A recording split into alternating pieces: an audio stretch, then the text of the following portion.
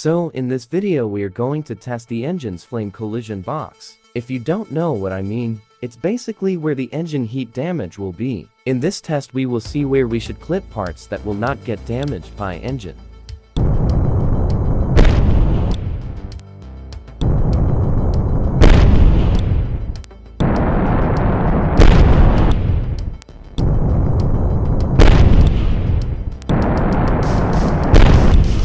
Now let's proceed to the next test.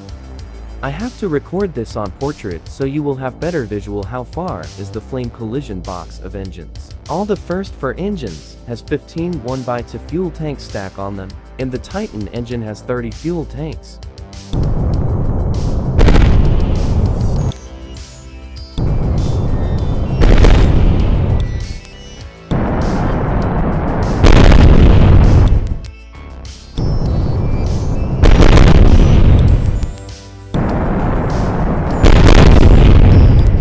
Here's the result.